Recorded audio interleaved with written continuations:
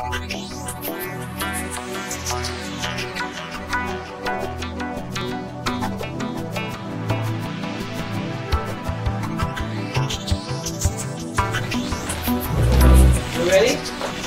Super. Supercalifragilisticexpialidocious. There we are. Okay, welcome to the select board meeting of November 7th.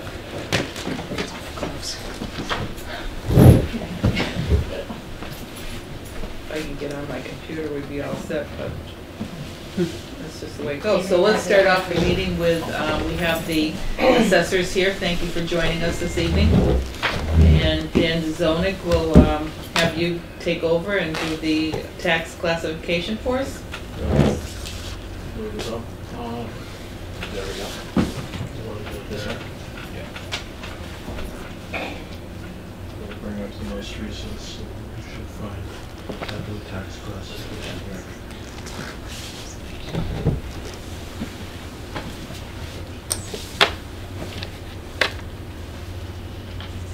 Rah, rah. Oh, you can't read it.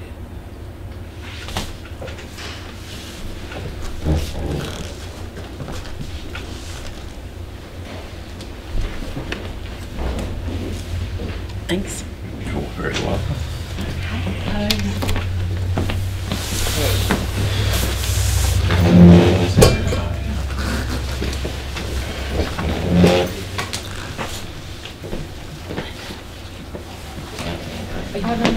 Oh, she got it. Okay. Just so close that it's yeah, that's right.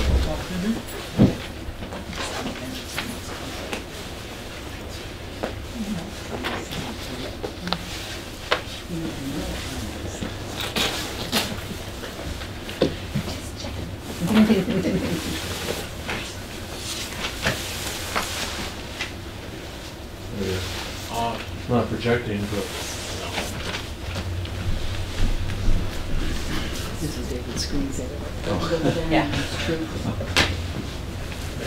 Okay. computer experts here. So tonight, this is a presentation. We're not voting on it tonight. No, you're voting next week at the We're actual voting hearing. next week, so Yeah. this is just actual an overview of. An overview of everything Okay. and the review of the numbers.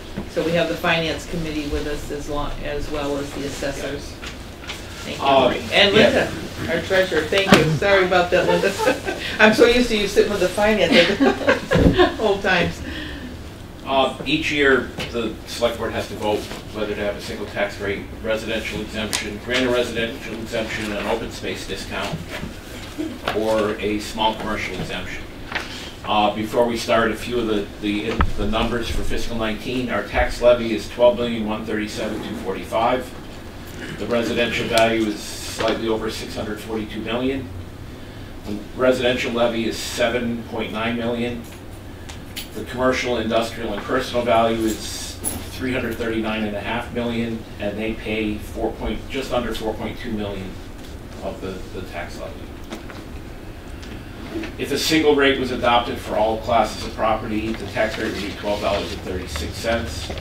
The average value for a single-family house in Hadley is $324,900. The values haven't really changed a whole lot this year. It's just that the average value is up about $3,000. That's due to the bigger houses coming in that are the $700,000, $800,000, $900,000 homes tend to raise the average up. The average bill will be $4,015.76. If the maximum shift were adopted, the residential rate would drop to $9.09, and the commercial, industrial, and personal rate would jump to $18.55. Just a note here, splitting the tax rate will not increase revenue in town. The only ways to increase revenue or the tax levy is 2.5% annual allowed increase, any new growth, any approved debt exclusion, or any general override that might be approved. History of the split rate. The split rate originated after 2.5 passed in 1980. Some of the larger cities out east were engaging in disproportionate assessment practices, which cost 2.5 to start. They would have two properties worth the same amount. One would be assessed for $2,000, the other one's assessed for $8,000. Because one is commercial and one is residential. When 2.5 went into effect, they would, they had to raise the $2,000 up to the $8,000 value, just for an example. And that tax would go up by a factor of 4, while the commercial value that was 8 would see their taxes drop.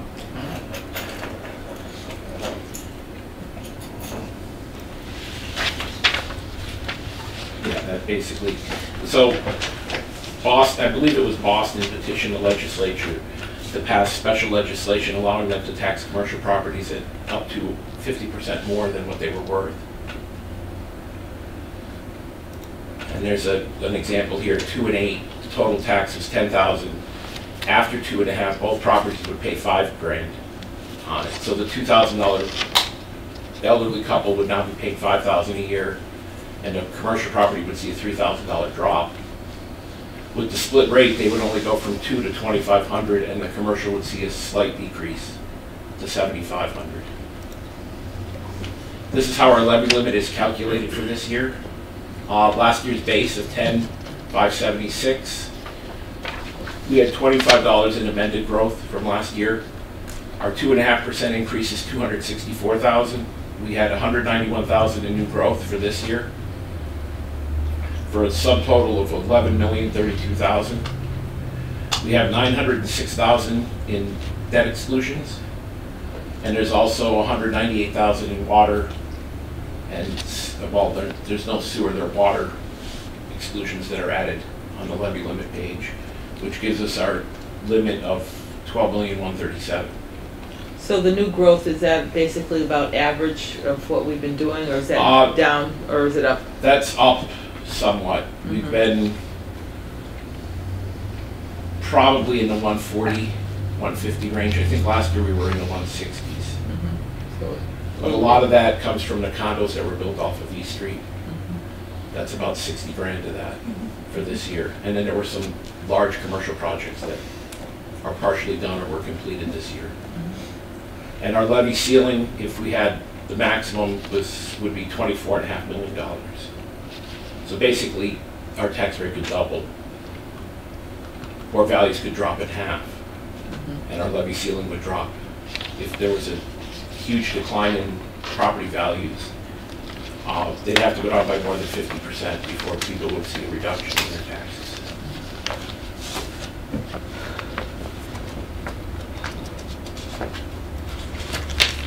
This is the makeup of the values for Hadley for this year. And you can see the second one down, the 102 property type, those are the condos that went in. It's roughly $4.9 million for what was there as of July 1, which is going to pay a little over $60,000 in taxes for this year. And they're not done yet, correct? No, that's only there's only 20 units that are actually being taxed for this year. So we should see a large pro forma. What was the total number for that project? 35. 35. So we'll see a large increase next year as well. And a large portion of those 20 were only partially done. There were only, I would say, 7 or 8 or 9 that were 100% complete. Each year you've got to vote the 4 options. The selection of a minimum residential factor, which is whether to split the tax rate, an open space discount, the granting of a residential exemption and a small commercial exemption.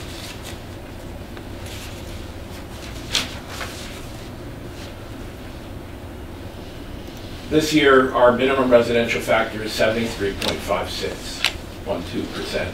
That means that if you were to split the rate at the max, the lowest you could reduce residential taxes is to 73.56% of what they're paying now.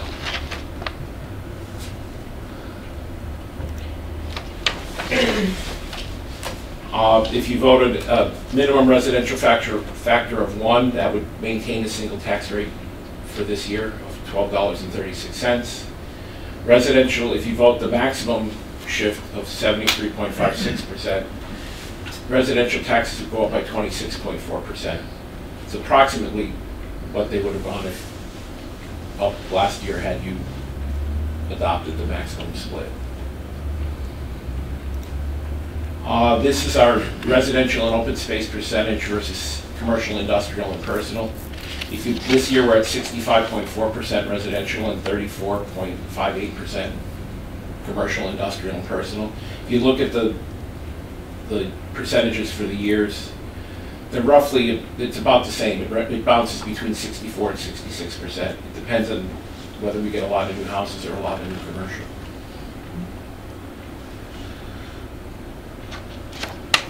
This is one of the more important slides. This gives last year's tax bills for 5 split rate communities and 6 communities that have a single tax rate.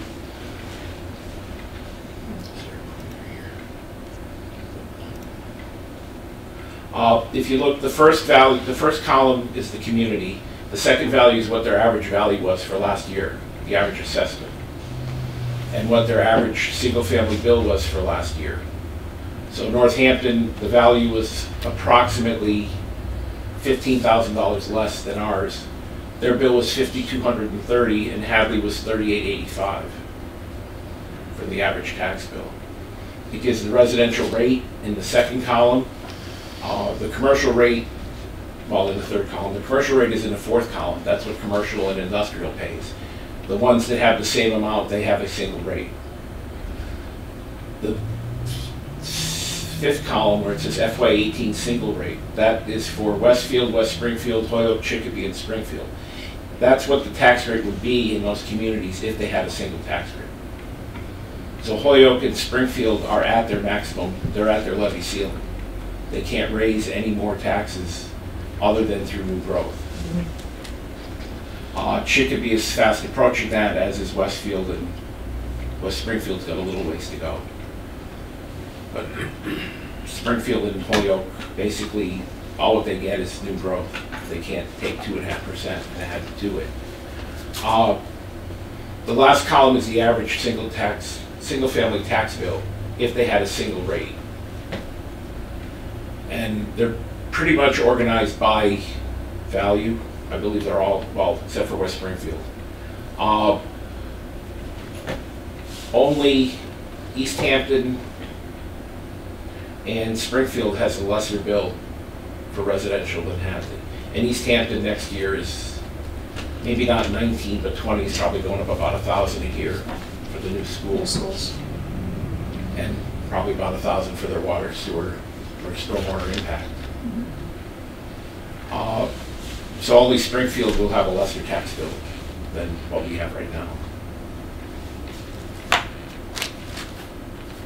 And down on the bottom, the communities that have a split tax rate, 5 communities in this survey, their average tax bill is $600 more than what Hadley's is. And the communities with the split rate, they're paying about $276 less than Hadley. Those numbers were more significantly higher last year because we didn't have the building overrides factored in at that point.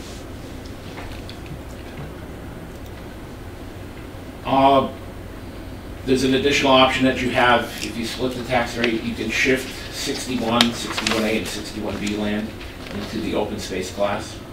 So if you grant it would remove it so that they would pay the residential rate, and you could also grant an open space discount. A parcel that is not farmed, or that is farmed but not in chapter, would still end up paying the higher commercial rate. So we have the right to have them pay more on their 61A after they put it in 61A? No, if you were to move the chapter land into open space, you would pay the lower tax rate if you split the rate. So instead of, if you go back to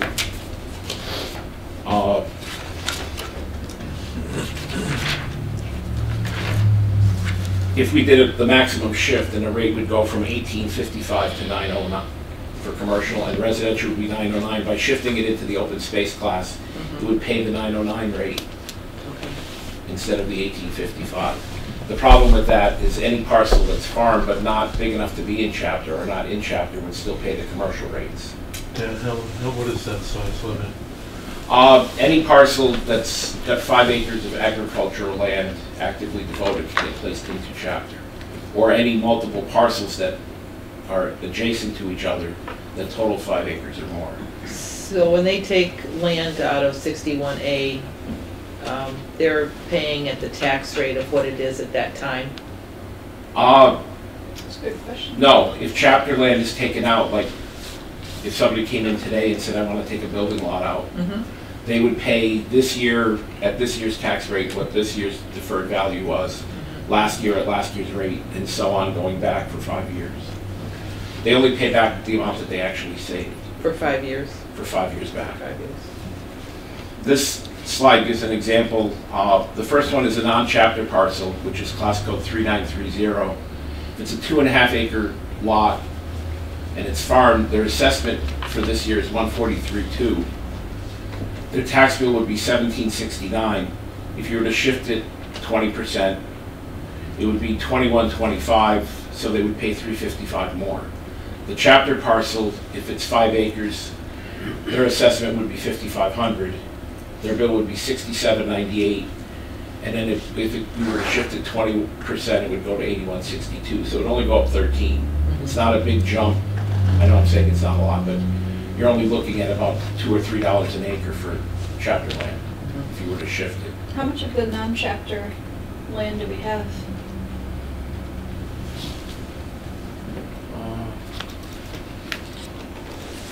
Quite a Actually, few it's not that going don't to show have. on this parcel because it's got the A 300 lot, to yeah. 393. There's 357 parcels. Okay. There's a lot of probably land. 140 to 150 of those are farm parcels.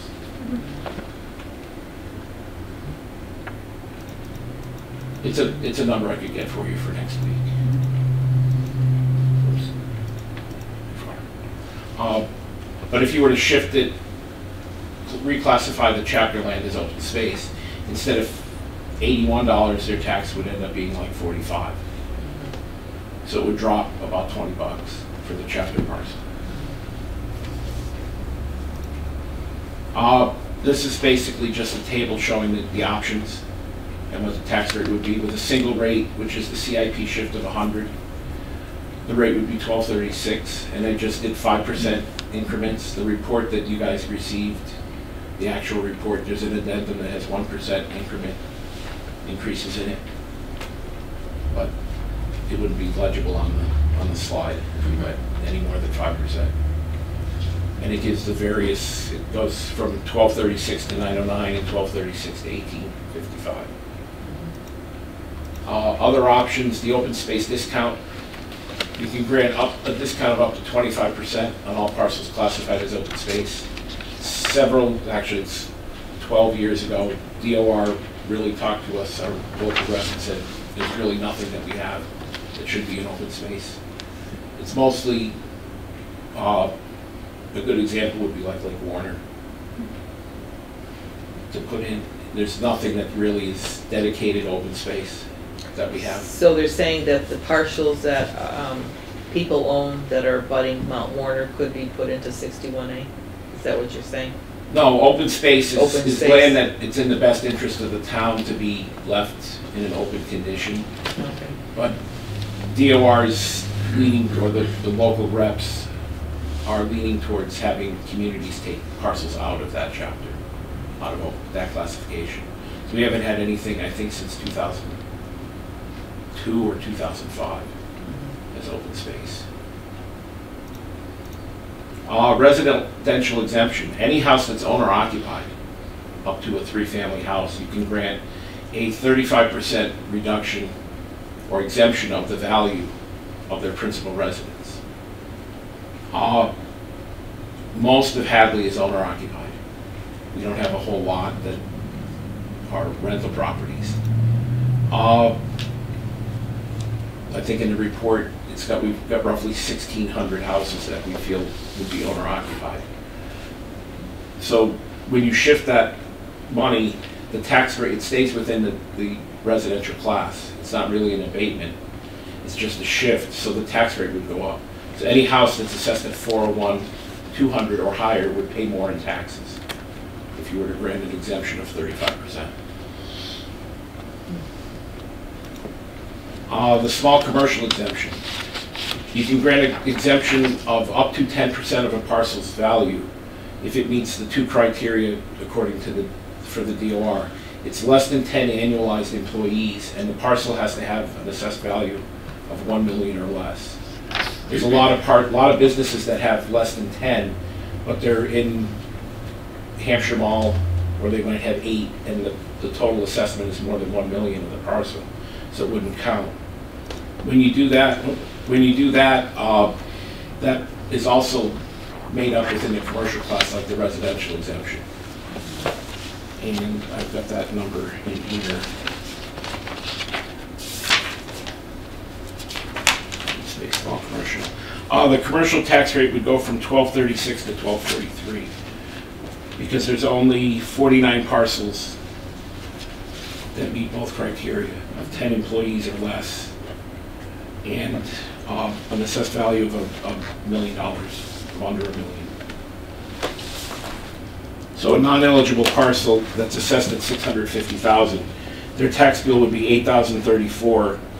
With the exemption, it would drop to $72.71, and without the exemption, it would, if it doesn't qualify for the exemption with the increased rate, would be $8,079.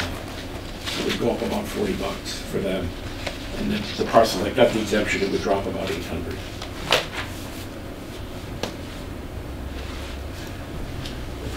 Some of the pros of a split rate: you've got lower residential taxes, and you've got increased property values, because as the taxes go down, it makes it more desirable. People will pay more for the properties, so it ends up actually increasing the values. Some of the cons of a split tax rate: increased commercial, industrial, and personal property taxes is increased abatement applications. Increased abatement applications is increased expenses to defend. The split rate must be voted every year, and that means that if an override were voted and funded through a split rate, it could actually get dumped back onto residential if there's a change in makeup of the board. Cost of community services studies. These are 3 studies that were done. One of them's really old. One's from 10 years ago or 8 years ago. It shows the expenditures of what the town pays for every dollar of taxes paid. And the American Farmland Trust, residential uses $1.16 in services for every dollar they pay in taxes. Commercial and industrial uses 39 cents, and farmland and open space, or I'm sorry, 29. Farming and open land uses 35 cents. That seems odd, but farmland and open space pays a lot less in taxes than commercial does. So if you've got the 5-acre field that pays $65 a year in taxes, is only, according to this, getting about $20 worth of services for it. These are a few of the local communities that were used in the Farmland Trust study.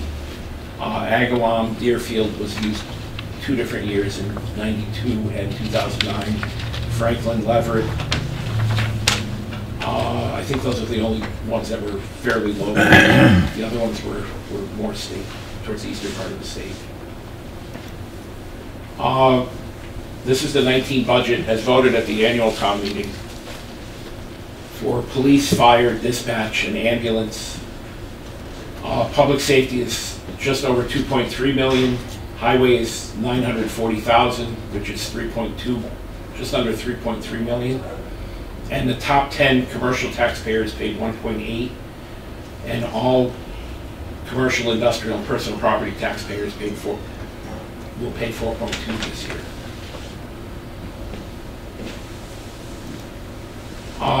So I'm sorry, Dan, your point on that is that effectively those taxes are covering the cost of those services now? Yeah, the commercial, I've heard a lot of where people say, well, they use a bulk of the services. They're paid for that plus a whole lot more. And then some. Yeah, because businesses basically, I mean, they indirectly use schools, but they don't actually put kids in the school system, Right. and that's the biggest draw Sure. or expense that we have. Last year, surprisingly, we only had one commercial abatement, and that did not go to the ATB. It was a down year for real estate abatement filings too. We only had 2.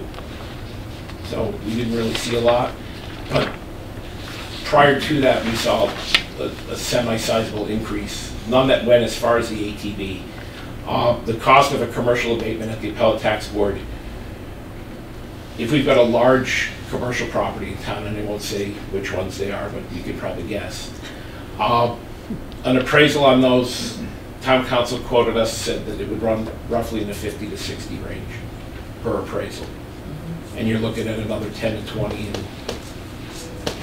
in legal fees for that. And then there's just the end if you've got any questions. And also the report, I believe the actual classification hearing report is included in there. It's the same exact report as last year. All the same properties were used, it's just the numbers have been updated. Thank you for a very detailed report, thank you.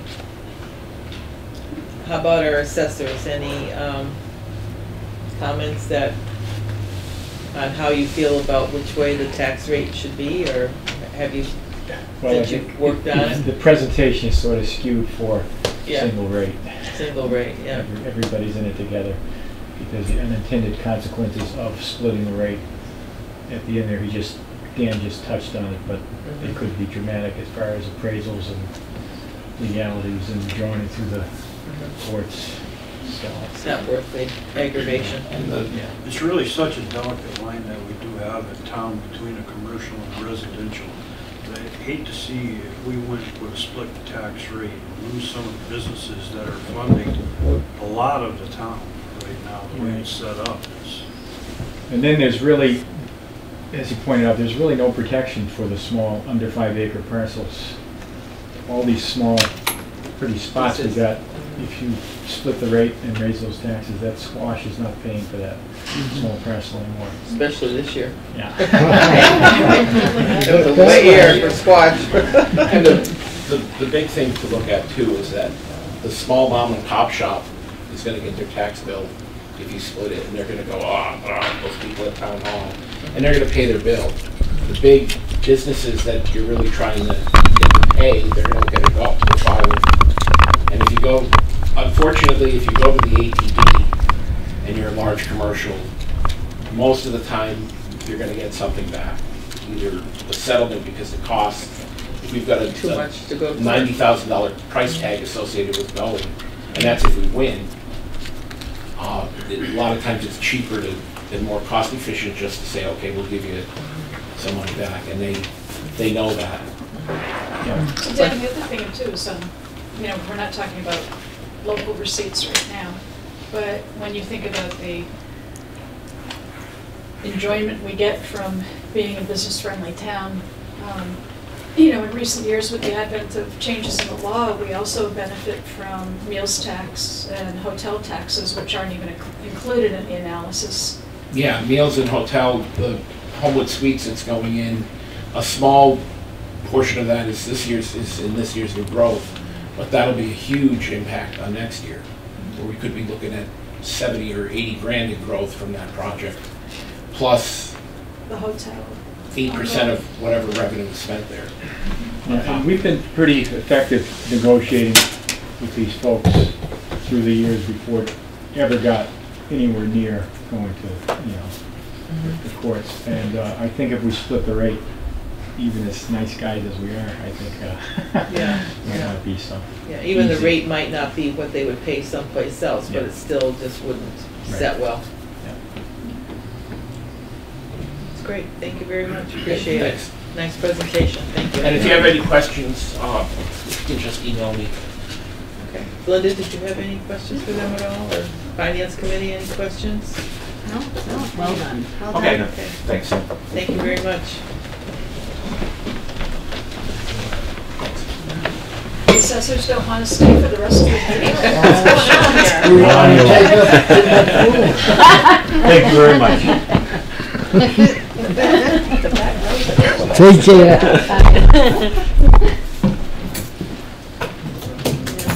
David has a quarterly report for us for the rest of the combined meetings for us, so.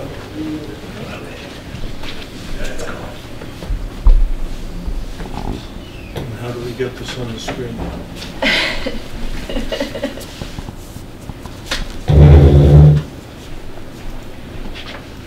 Slideshow.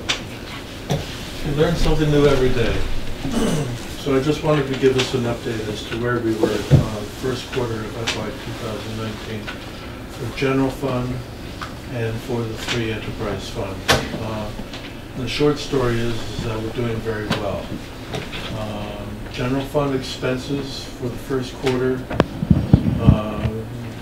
you can see that we've spent a little bit more than $4.5 million at this point, and that's right on track. If you see the blue line, that's where we expect to be. If you see the black line, we're right on target for that. So there's no surprises in our expenses for July, August, and September. For our revenues, 2 things. We're doing very well when compared to the same time last year in the 3 categories of revenues. The 3 categories of revenues happen to be taxes, local receipts, which is all the permits that we do, the meals and motel tax, the motor vehicle excise tax, all those building permits, dog licenses, that's collected there. And then state aid adjusted for the offsets. So last year at this time for taxes, we were at 25.5% of our target. This year we're at 27.32 of target. So just in that category, we're doing better than the same time we were last year. Same for local receipts, 24.5% in FY18 and 29.1 in 19. State aid, almost 25%, and then last year and this year, 34.55%. That's a dumb question. Yeah. State aid, is all of that run through the quarterly cherry sheet? Because I wouldn't think we would be anything off of about 25%. Are there some items that come in? There's a slide that shows why there's that difference. Okay. Well, and it has to do with the late payment from the state last year. Right. Which rolled into this year. Right, okay. Okay. Yeah, that makes So sense. again, here's your revenues based upon where we were last year, where we expect to be this year, and where we actually are for those 3 categories. And I have 3 charts. Oops. So the first one is taxes. We're pretty much right on target, a little bit above. The red line shows where we are actually. So we're doing a little bit better than we had expected. Part of that is driven by one-time tax revenue that showed up in FY19, the first 2 months of almost $90,000 of rollback taxes from the delayed property. So for local receipts, again, we're doing better than we had expected. We're doing better than we did last year. We're doing better than we expect to do this year. And that's just general economic activity and prosperity working for us. There's no outstanding one-time money in there. That's all just recurring revenue at this point. And here's your state aid. And you can see that it's trending above where we expect to be. If you look at the green line at the very right-hand side of the top of the chart, you can see the late payment, which gives us that boost in FY19.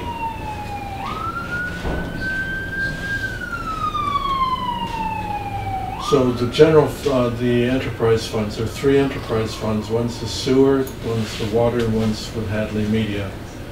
And the picture is a little bit more complicated here because we start off the year with expenses. In general, we don't have a lot of money coming in, so it's not unusual to see expenses trending higher than revenues in the first quarter. Typically, that changes when you get into the second quarter and you start getting sewer and water bills in. And then revenues runs ahead of expenditures.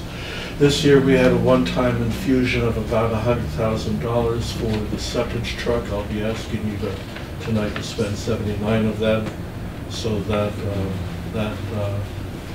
results in a chart that looks something like this, and you can see that the top line is the revenue, which is above the expenses. That's unusual, but you have to adjust that by the $100,000 one-time add-in. So if you can imagine that line being $100,000 lower than where it is, that would be a more typical trend line for sewer revenue. And then you can see the expenses, and this is, you know, if you make that mental adjustment of $100,000, it's a very typical line. For water, this situation is a little different. We're doing very well where we expect to be, and we're doing slightly, almost making our ends meet in the first quarter, but this is typical.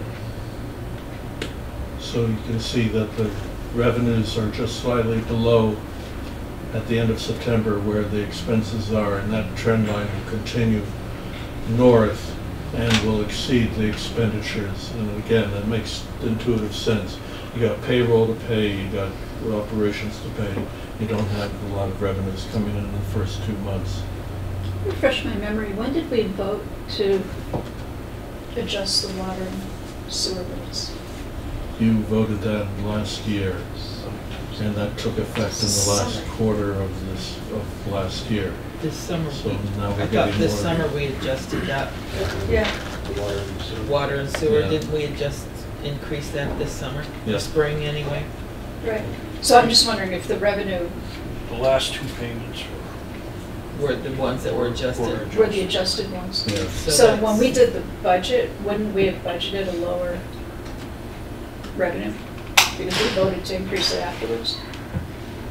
This is based upon town meeting vote, so what the operational budget. That I'm just trying to remember, so did we have the rate increase built into the annual town meeting budget? I didn't think so. Not in the annual town meeting, but in the adjusted fall town meeting.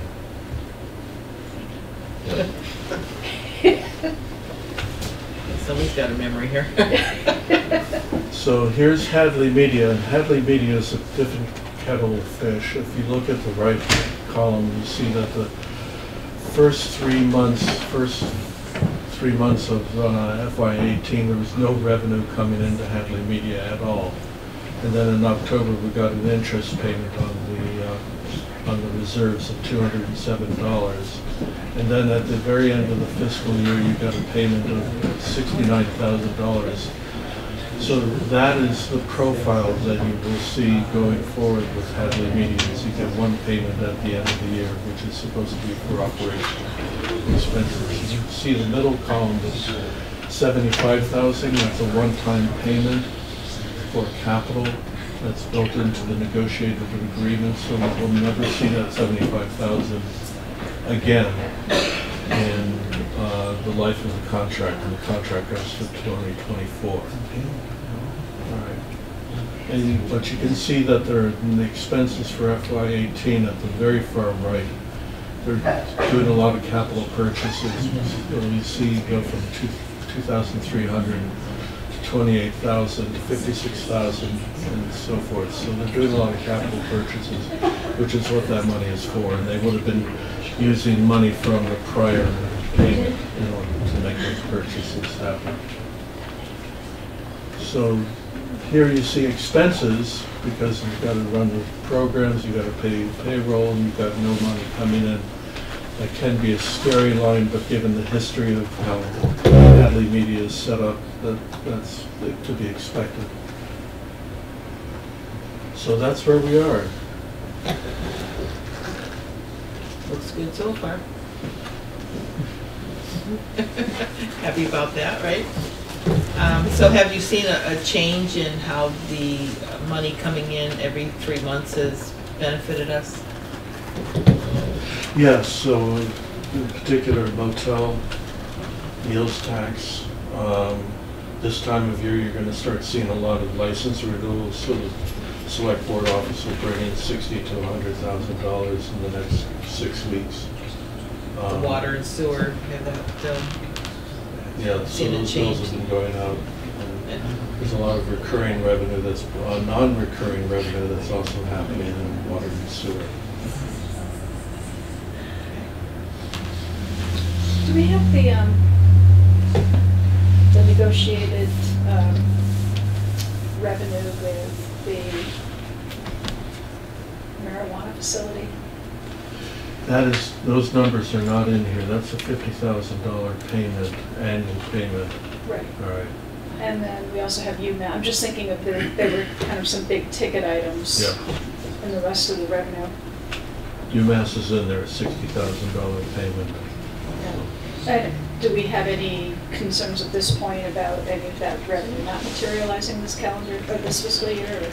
Well, I had expected the $50,000 per year for the host community agreement for the medical marijuana facility to have happened by now, and we're still waiting for it. We have not used any of that money in our budget forecast or putting together the budget for any of the fiscal years that we voted at town meeting. Do you know where they're at in the construction process?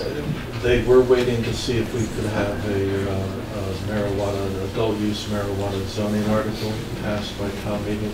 Yeah. But That didn't happen. I am told by them that now that their facility in Bernardston is complete, they're going to turn their attention to the facility in Hadley. Okay. So we So- should see that 50 then. I've heard this It's been before. 2 years or so, yeah. Years. Two anyways. Well, it depends now. I believe Joel and somebody else was at the planning board meeting last night, talking about these bylaws. They were still on by 10 o'clock, I think, last night. Yeah. They had a late meeting last night in connection with these marijuana bylaws and We've what we got some needed tricky to do. things to work through. Yes, so it's not, Not nothing easy. is clear cut at Right. this point still. So we gonna don't take some have the time. money from the host community agreement because they Yeah. haven't built anything yet, and we have not achieved the 3% sales tax on marijuana products yet because we're not selling anything. Mhm. But all of those mechanisms are in place for us. Once things do start, we should start seeing money, and that'll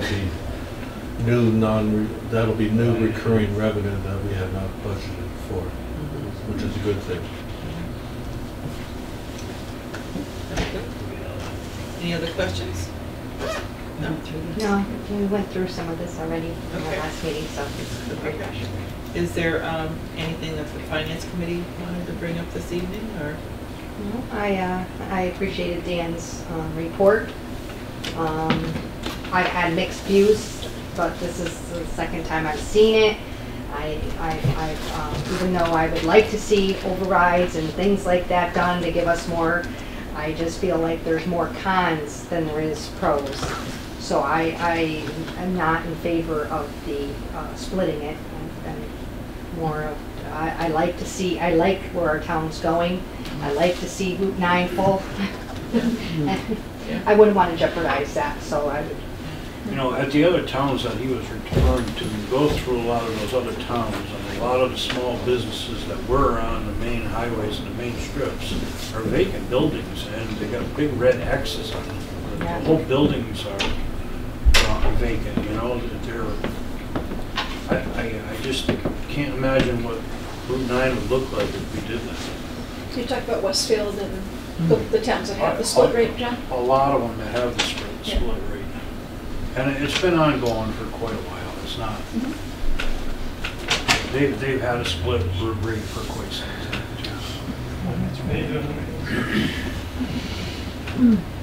Okay. Good, good, super. Yeah. All right. Guess we can jump into our regular meeting.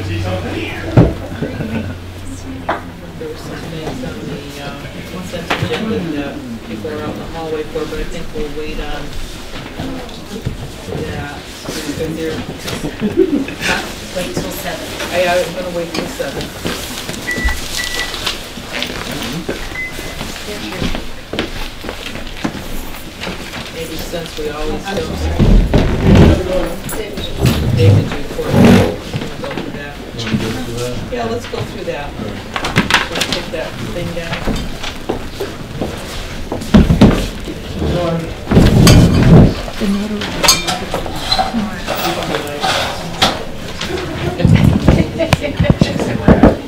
You'll catch him one way or the I other. think you should just put one of those things on his shirt.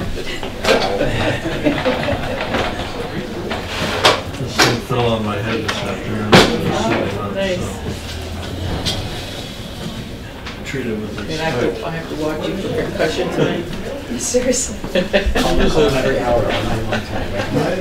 Are you concussed? It was Joseph Brody was here earlier saying he could do a concussion study using town administrators.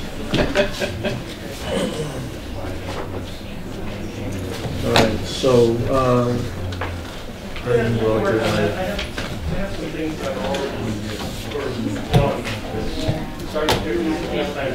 So I'll just touch on the highlights, that there's been a lot that's happened. One of the major things that's happened is the Route 9 widening project. There's been this ping pong between the local District 2 of Mass Highway and Boston. I mean, Just shift that one. We are welcome to the meeting start, the regular session of the meeting. so they've worked out their differences, and now we have received the 25% complete plans for the Route 9 widening project. So the logjam is broken, and I'll be bringing this to a select board meeting in the future. This will require a lot of communication and coordination, planning, and Whether it's a reconstruction at this point, or I haven't even looked at the plan. I haven't looked at the plans yet, so it's on the list of things to do on Friday.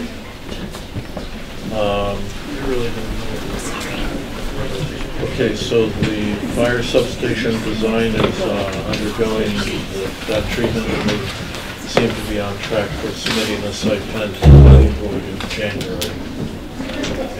Senior Center construction update, we have a public hearing for the site plan on November 20th with the planning board. We also received the $75,000 state grant, and we're scheduled to sign that state grant contract tonight. That's for that project. And we've been working with our chief financial advisor to come up with a revised funding schedule for the 3 buildings. And they will be making a presentation at your next meeting, and we'll talk about options. So Turka Park continues to be a struggle. I'm asked to meet with the Park and Rec Commission in order to come up with a way to bring this project to a conclusion. We're hoping to get that done this month. They have approved 3 change orders. The 4th change order just came in, and I'm looking at the information, and I think we need to have a conversation with Park and Rec. North Hadley Village Hall's sale update. Bids are going out for the next round of the real estate Realtor, and that should be available at the end of December. Settage Truck, I'll be asking you to award that contract tonight. 1 bid was received for $79,000. The budget for that project is $100,000. We're out to bid on cemetery markers, both restoration and assessment. One of the big things that happened just yesterday was we finally got approval for our electricity aggregation project from the Department of Public Utilities. It's been a year that they've taken to review our application, so this is exciting. There's a lot for us to do. It will result, it should result and savings on residential electricity bills for people in the town of Hadley. And I'll be bringing Good Energy, who's our client, not our client, our, yes, thank you. And to explain the process.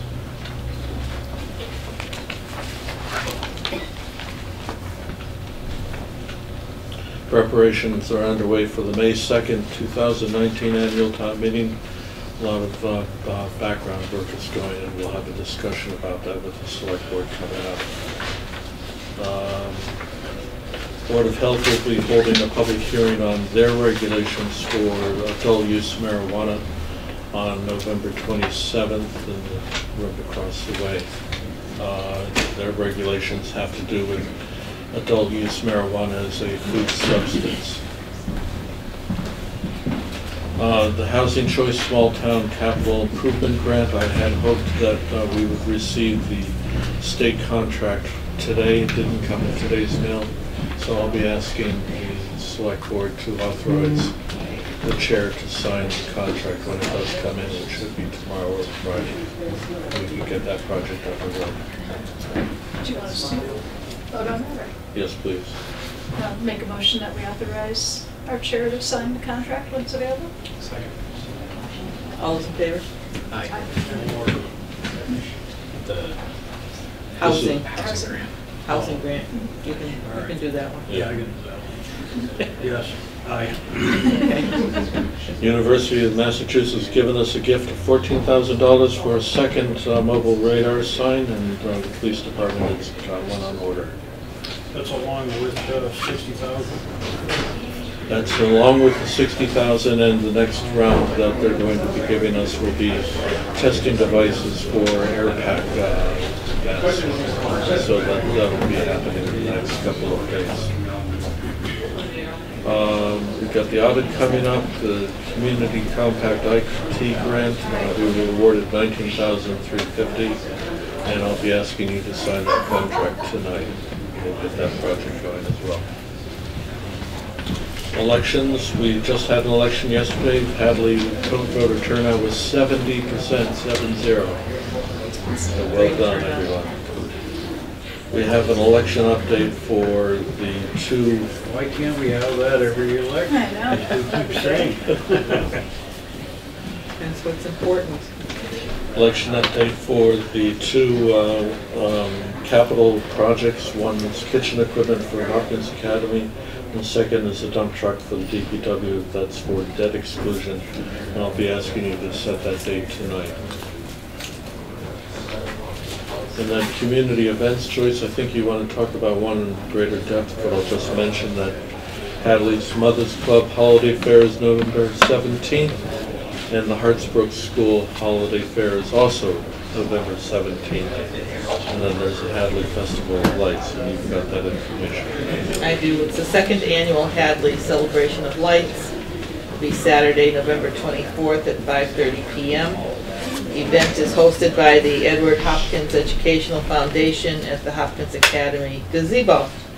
Free community event. All are welcomed. Join us. Tree lighting, caroling, and merriment. Light refreshments. Event is rain, snow, or shine. So I think they did have snow on it last year. So You said it's at 5 o'clock? 5:30. 5:30.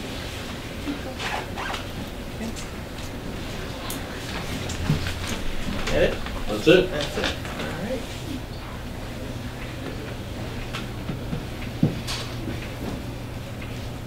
And that's quite 7. Almost. Close enough for public comment. Public comment? Anybody here for public comment tonight? No? Okay. Sounds good too. We could do, why don't we do the sewer septic truck? We have All right, so we went out to bid for a used septic truck for the sewer department, and we received one bid, an outfit in Florida that will manufacture the vehicle to our specifications. We need to negotiate the terms of the payment, but the The price is $79,000. We have a budget of $100,000. The surplus will be returned to the sewer impact fees at a future town meeting when that project is completed and the vehicle is delivered.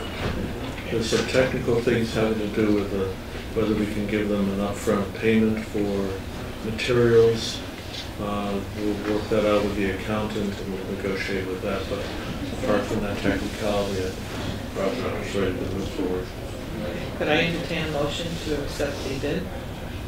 Make a motion to accept the bid for the sewer septic truck. Second. All those in favor? Aye. Aye. Abstain. Great department. Thank you. House Choice Small Town Infrastructure Grant. That's the vote that you just took. We Okay, we we're all got set on that. $95,000 for that project. Okay. Very glad to see it.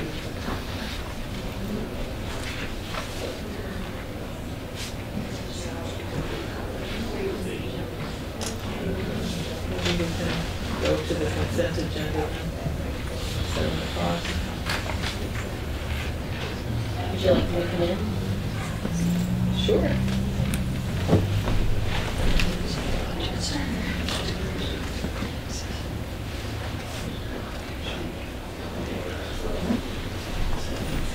There's a lot of them. Do you want us to move? We'll be happy to move. You calling me in? Mhm. Ready to We're go? going to do the consent agenda. We have minutes from August 1st, 2018, August 22nd, 2018.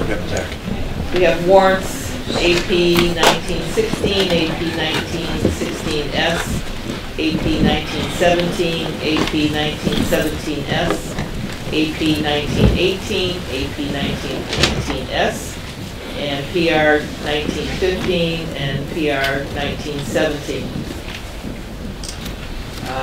The closing of Town Hall will be December 24th and December 31st for the holidays. Employees will use leave time. Is that union and non-union? Yes. Right? So, union people by contract don't get that holiday, or that pre-holiday. I intend to be here, so I'm gonna be a single soldier if I have to. But sometimes people like to go for the long weekend for Well, that's what I'm saying, if it's an option for one, it should be the option for all. In this particular situation, we've done it before. I think that could be worked out with the individual departments on what they can get by. And of course, with the highway department, it all depends on snow and what's going on at that time of the year. That was always taken into consideration.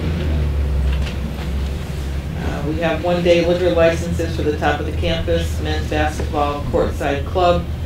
There are multiple dates on that. We have one-day liquor licenses for the top of the campus, again for men's basketball concourse concessions.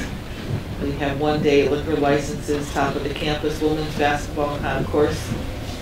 We have, I'll leave that to last, to modify the cell tower equipment at the public safety complex on the cell tower that's there. And community compact information technology grant, contract documents that need to be signed. And I'm just gonna take out the police for after. Where's my police chief? There he is. Thank you. So could I have entertain a motion on those that I just read? Do we need to take out the senior center contracts as well? I know you said they were here, I didn't know if we needed to talk to them about it. Do we need to design contracts, owners, project manager? We both approve those. So Yeah, the- you've already approved in concept these increases, so this is the actual contract. All right, so then we'll just take that into the same consent agenda, which would approve the amendment number 3 for the Hadley Senior Center design contract and the Hadley Senior Center owner's project manager contract, amendment number 1. Okay, motion to approve the consent agenda with the exception of the items that we pulled out. Second. And any further discussion? I am going to vote on everything except for, I'm going to abstain from closing the town hall because it might Might impact you. impact the union negotiation team Okay. and the senior center design and the senior center corner project. Okay. You taking yourself off of that? Yeah, I'm going to abstain from those three. Okay. All those in favor? Aye. Okay. And so now I will turn it over to Chief Mason. Thank you. Chief, anybody who's here for your presentation, are they in the room or? Just wanna make They're sure. either in the room or in a doorway somewhere, or Yeah, 'cause we've got room if people want to come in. anybody that wants to come in and sit, there's 2 chairs up front. I just moved out of one.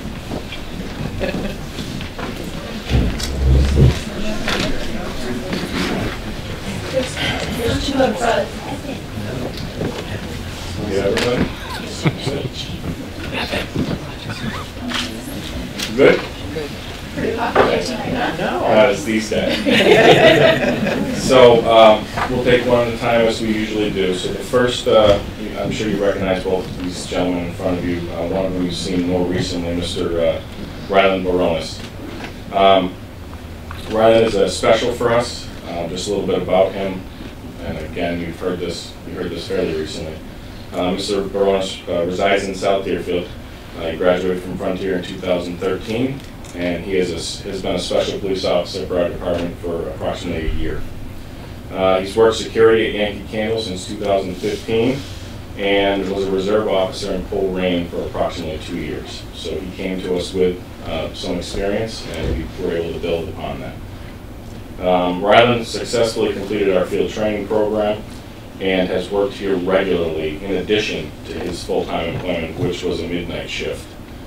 So I worked a midnight shift for a long time, so I know just how difficult that is. He often worked double shifts for us, or he would fill partial patrols before or after work. He'd come right after he got out to fill partial day shifts for us. Ryland had some really good competition this time around for the full-time spot to replace Sergeant Costa when he left. So that's just kind of more of a testament to not only his work ethic, but his interview and the way that he carries himself around the department. So I would like to recommend Ryland Baronis for the opening for full-time police officer. Motion to accept the recommendation of our police chief. Second. Any further comment? Thank you for moving up in the ranks so quickly, Ryland. Congratulations. All those in favor? Aye. Aye.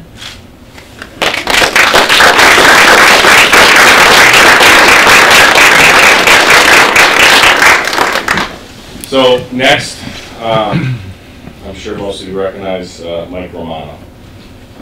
Mike has been with our agency since 2013. He's proven himself as reliable and competent in every level of service that we have to offer here in Hadley. He was hired by Chief Huckowitz as a special police officer. He worked his way up to part-time officer with us and was promoted to full-time in 2015. Mike worked as a security officer at Vermont Yankee during the time that he was part-time for us, and he also worked the night shift. He still found time to cover shifts for us and help out wherever we needed him. He was used to the night shift when he was at Vermont Yankee, and when he was promoted to full-time, we assumed that he would fall right into that role and be a night shift patrol officer for us, but we soon found a different plan for him. I can remember one day being in the locker room with him and asking if he'd be interested in being our first ever school resource officer, and I saw that deer in the headlights look, and he had no idea what to say. I could tell that he was quickly sorting through all of the terrifying aspects of being the first Hadley officer to try to become fully involved in the school system and the community since Chief Huckowitz was involved with the DARE program years ago. He told me that he would think about it. As many of you know, he did take that assignment, and he has built a relationship with the schools and the community that I could only have dreamed of. He's put things in place which allow us to be more involved with the young people in Hadley, more than we ever have before. With all of these things, he has proven to me and to the rest of the supervisory staff that he is up for his next test to join the ranks with us as a supervisor. Mike is truly devoted to this town and to this agency, and even though he's going to have to train someone new to be a resource officer, I'm certain that he's going to be up to that challenge as well. He has left behind an SRO program that is going to be easy to follow, but his shoes will be hard to fill. So with all of this, I would like to recommend that Mike Romano be promoted to the rank of sergeant. Motion to approve? Second? All those in favor? Aye. Thank you very much. Oh,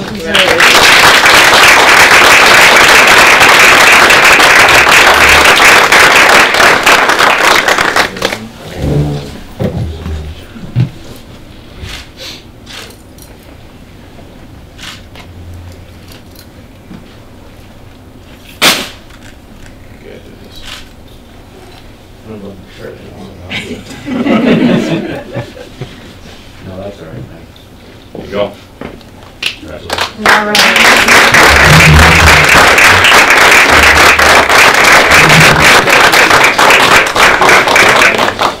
I know you're going to be very much missed at the school, but I'll be there. you'll be there. Yes.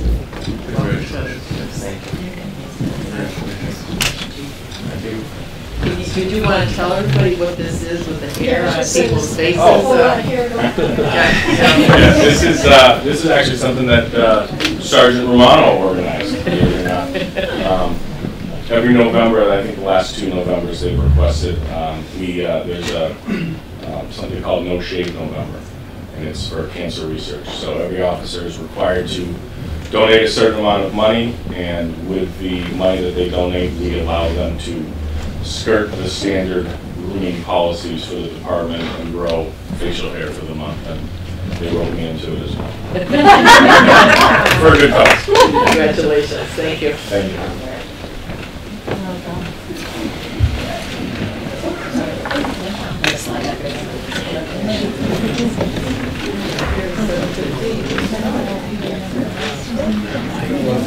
Hey, how are you? We have a public hearing for 715, and it's for 1 Mill Valley Road property. And I believe the owners are here this evening? Yes. Yes. Have a seat right up here, sir. Thank you for joining us this evening. Thank you.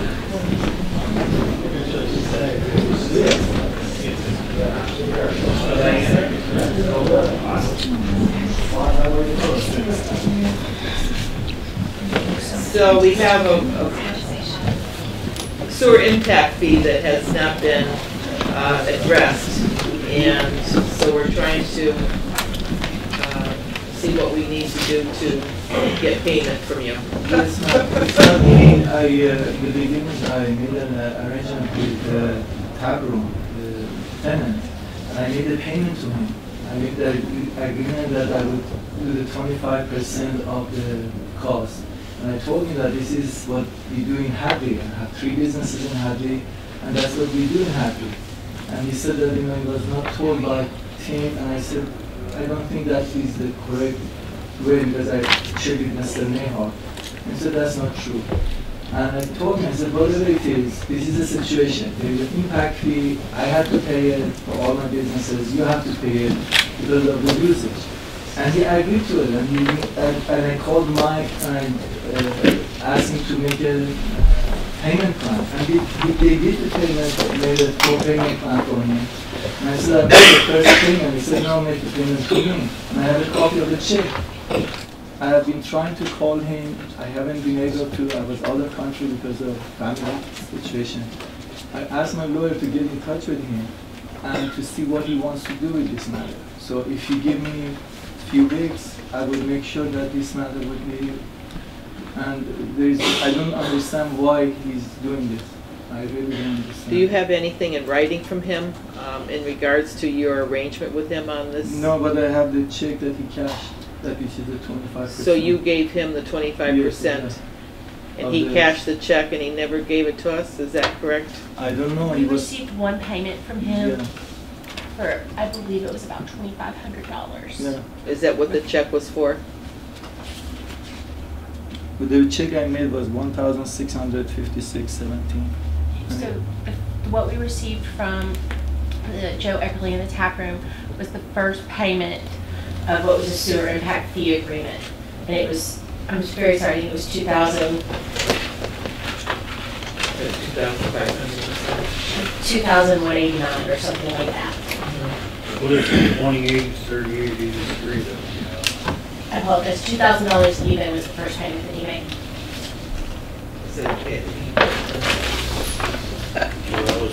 He's questioning the fairness of it, and I said it has nothing to do with the fairness. It's just the way it is done in Hadley, and I have done it for other businesses. And he agreed to it. That's the thing. I agreed to it, and he called mine. So you paid the first 25%, Yeah. and he was supposed to do the The other? rest, yeah, he was supposed to make it. And you never got this in writing from him? No. Because he wanted to. So- Yeah, they made arrangements. So now it's gonna be his word, your word. No, it's not his word. He cashed the check. Well, he did for the first payment, so Okay. now we're into, Yes, No, it's no, not no. your problem. It's not your issue, but here. This well, is it's my problem because it's not gotten paid. Give me a few weeks, as I said, and one way or another, whether I have to close. have it this resolved. house, Yeah, one way or another, this matter has to be resolved. And this is not How does the additional. board feel about that? My issue here is that this is so far behind, and we're talking a substantial amount of money here. Ultimately, this falls on your shoulders as a building owner. So any dispute between you and your tenant is not really our concern. We just need to be paid. Exactly. So whether you pay the town and then go back after your tenant, that's up to you. But we shouldn't have to be waiting even longer for money that's owed to us. If because I was not told, I assumed that this arrangement was made, and I believe this arrangement was made, and he signed to it. And so if you would be kind enough to give me 3 weeks, so I would bring this matter to closure one way or another. So one way or another, in 3 weeks, we can have a guarantee from you that we will be paid. Yeah, sure. Yeah. And at the end of the 3-week period, if it's not resolved, we don't have payment, what course of action? Exactly. I think revoke the certificate of Yes. occupancy for the entire building. Okay. Sure. Not just that unit, the entire Right, building. that has to be Correct, done. because this is for the entire building, Right. the Just impact fee. continue this hearing until December 5th. December 5th, so we'll continue it till December 5th, it'll be our first meeting in December. Okay, Are we asking for it to be paid in full or brought current? brought current, I would say. Which will be paid in full. Thank you so much. I'm Okay, sorry. sir. Well, just as long as we get it resolved, we appreciate you coming in this evening, thank you. Thank you.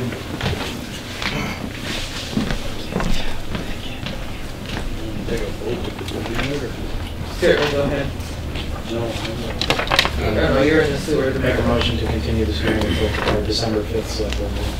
Second? All those in favor? abstain. Thank you.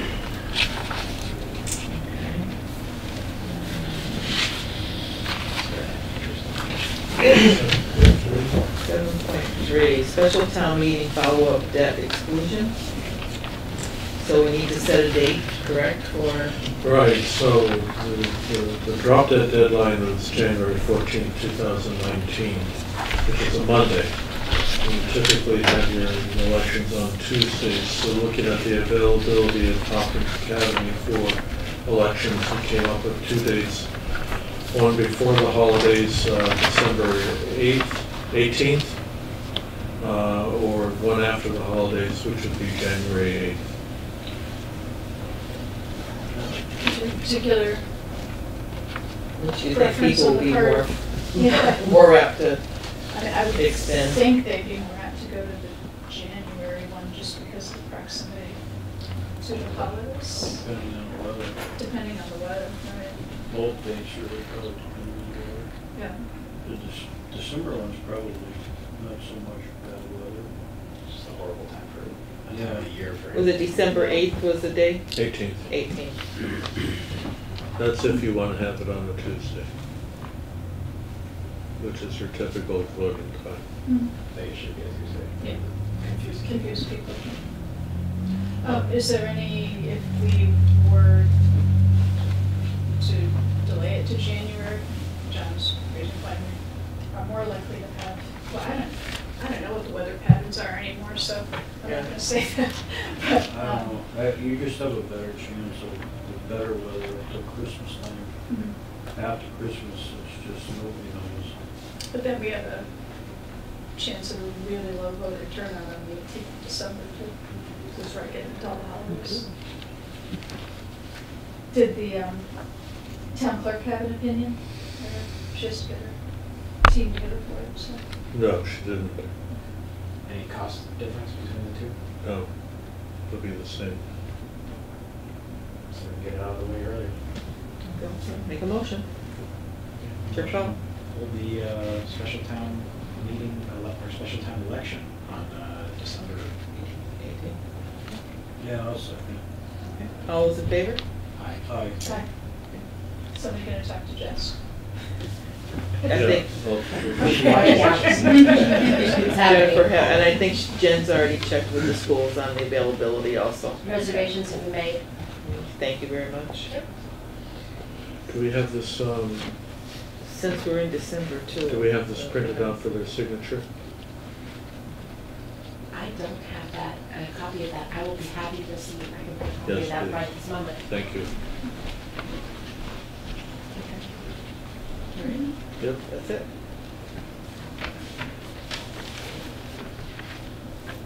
Okay. Public access cable television, proposed federal communications commission rules. Are you here, you're the only one here today? Oh. Didn't know if you were waiting for something. I think they were thinking of coming, but it must happen. So I put together a letter to the FCC based upon our experience here in the town of Hadley, describing us as an incorporated small town in western Mass, population of 5,000, but with a cable access station that provides public educational and governmental coverage, with an annual budget of about $72,000. And if the proposed rules take effect, the 10-year agreement that we have with Charter Communications, a lot of the provisions in there would not apply anymore. Principally, the annual payment of $69,000 for operating revenue would be drastically reduced or eliminated. And the non-payment related benefits to the town, such as build out for the new subdivision that's happening, and reaching parts of Hadley which are not covered.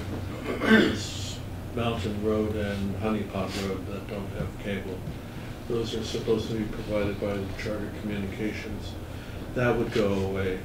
So I've written a letter saying that we're opposed to the proposed new rules with the FCC that would severely affect our ability to fund from the cable rates our operational budget, as well as take away the non-payment related benefits such as build out to new housing, new streets.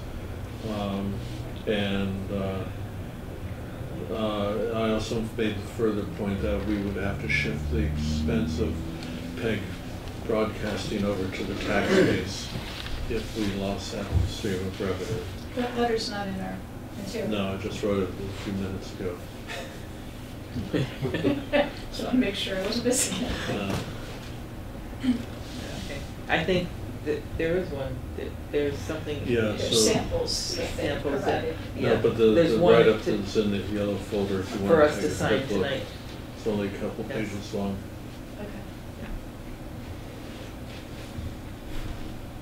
Hadley Media did have a chance to look at my letter and they pronounced it fine.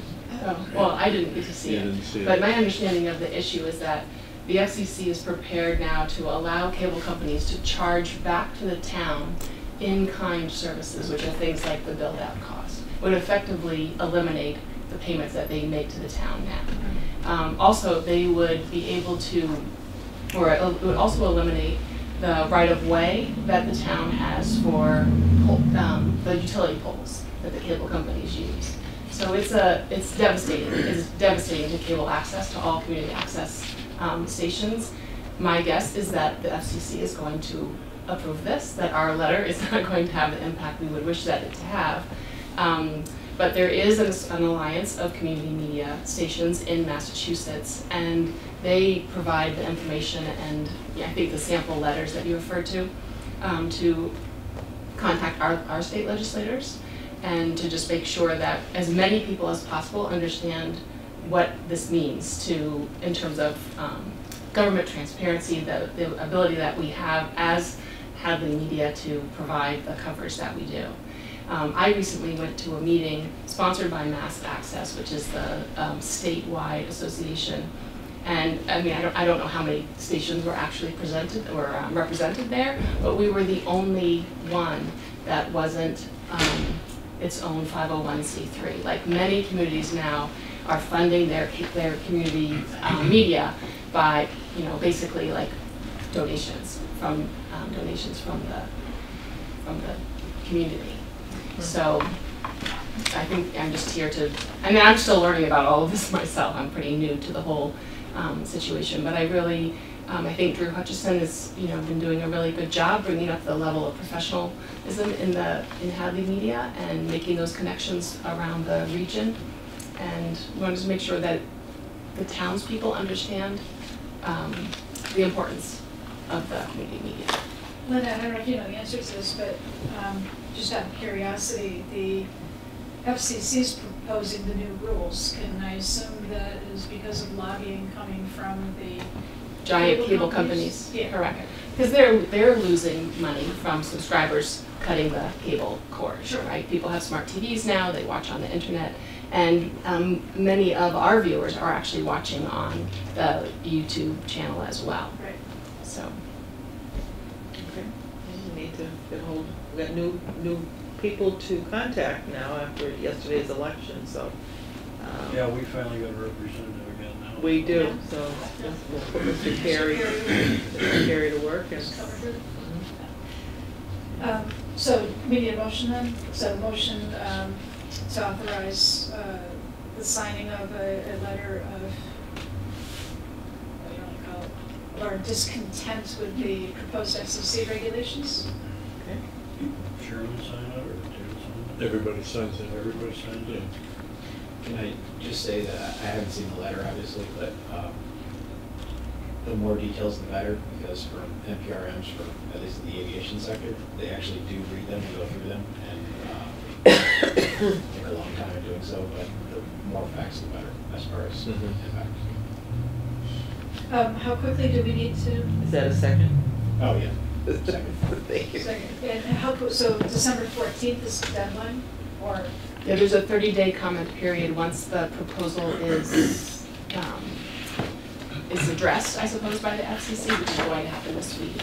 And then there's 30 days to comment. And there is a way to comment actually online, so any person could submit individual comments as well.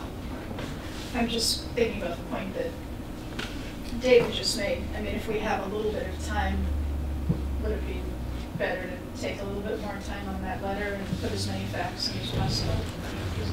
That doesn't pay to beat the deadline any Exactly. more than anybody else. Is the Selectmen Association or anybody doing anything on the state level? This came to my attention through the Mass Municipal Association, and it was something that they talked about at the legislative breakfast a couple Fridays back in Sunderland.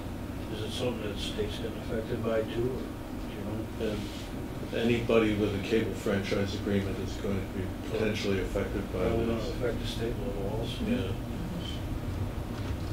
Do you know offhand, does every town for the most part have an agreement like that, or what percentage of the states? Any Every idea? town has cable TV, so. No, I'm saying an agreement though, as far as the public access. Does every town They, have one? they have a contract with their, Yeah, each either town has Comcast their or Charter, one of the two. Because we were actually involved with Belchtown originally, and we split off with Belchtown. Yeah, so I don't know the number, but any place that has cable television would have had some sort of cable franchise agreement. And I know that out here in the west, many of the hill towns don't have cable television, therefore they would not have such. So if I had to guess, I'd say that 2/3 of the communities in the Commonwealth have a cable franchise agreement or their own cable station. Well, and some of the smaller towns are served by bigger towns, like Southampton. All of Southampton's meetings are filmed by East Hampton Media. And so the government part of their PEG access is provided by another town. My understanding is that Massachusetts has one of the highest percentage of the community media in the country. That more towns in Massachusetts do have this kind of local media than a lot of other places.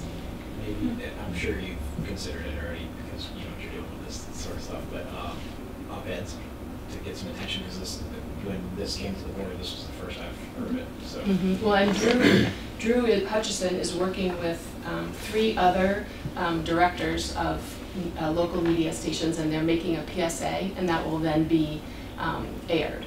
Mm-hmm. They are constrained; they can't do a call to action. So it is about just educating about this issue.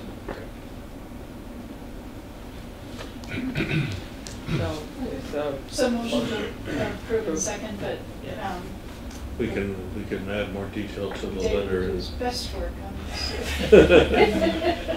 On the hurry Did this word. template come through MMA or? This template came from Christian, who followed up on the MMA Okay. presentation. So all those in favor of the concept of the letter? Aye. Aye. Okay, thank you.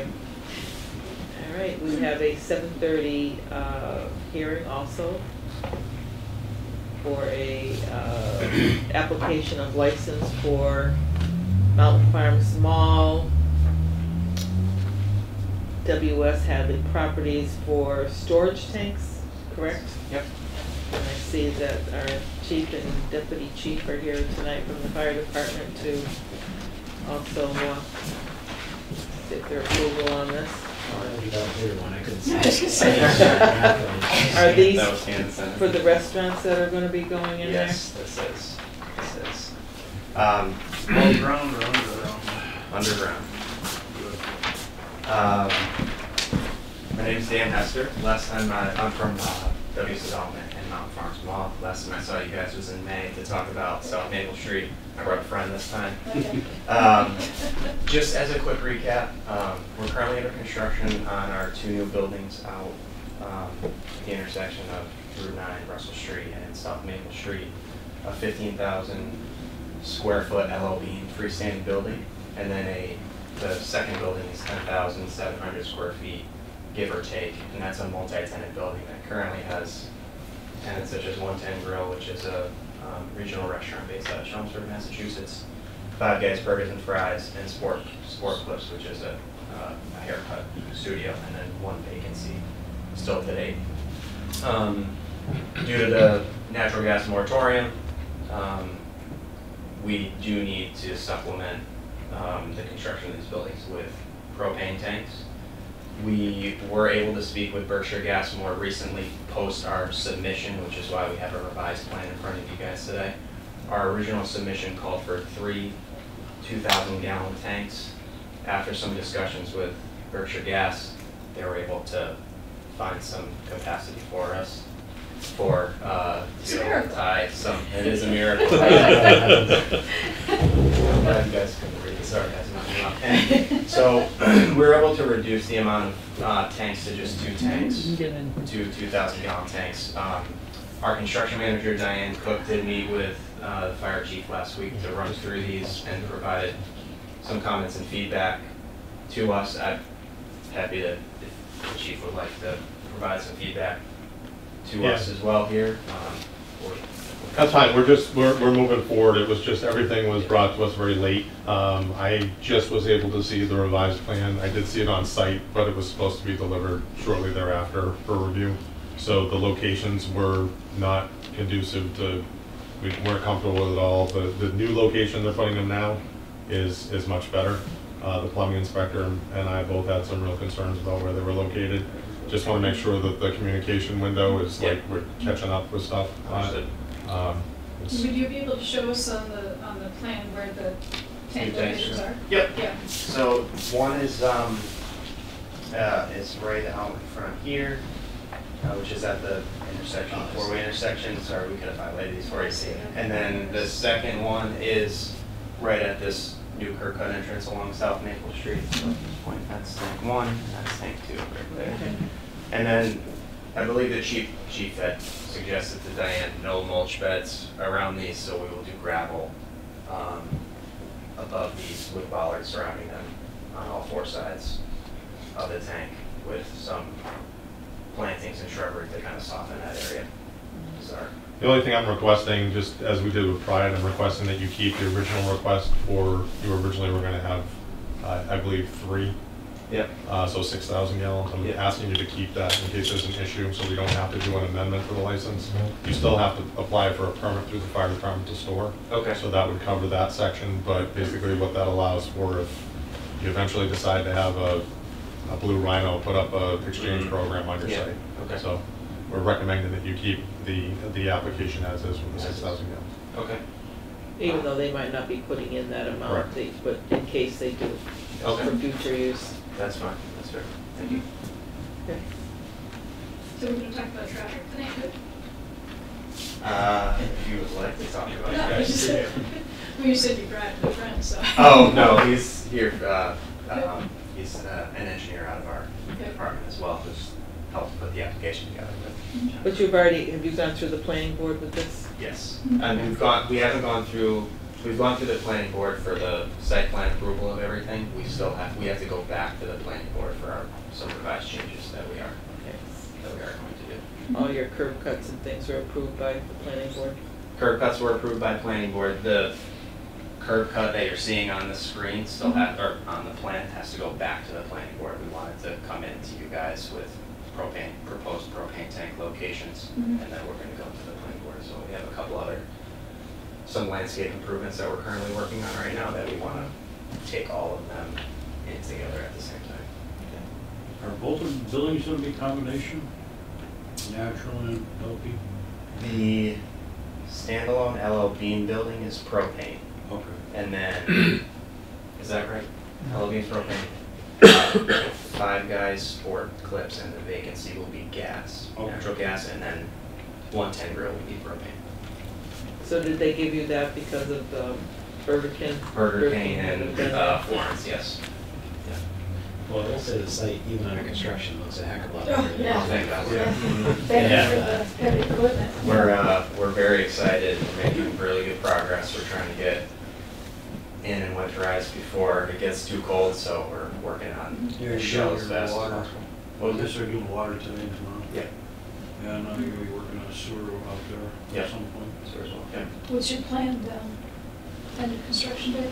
We are targeting being done with our work sometime in late summer, so June, July, August, if some of it kind of tables into that. And then we turn over to the retailers and the restaurateurs who have some more work to do on top of that. So hopefully we're all done by So they should be online by this time next year? that would be the goal. All those in favor? Aye. And nothing else from, no, all good there? Thank you all. Thank you very much, appreciate it. Mike, I had a question for Mike, can I have just a moment too? We don't have anything on the,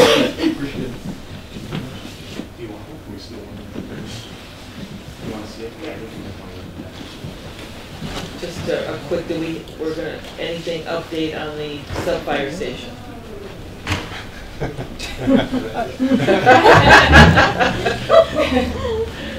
Yeah, I mean, we're working on the design still, so our next meeting is December 4th, Yes. I believe. Yep.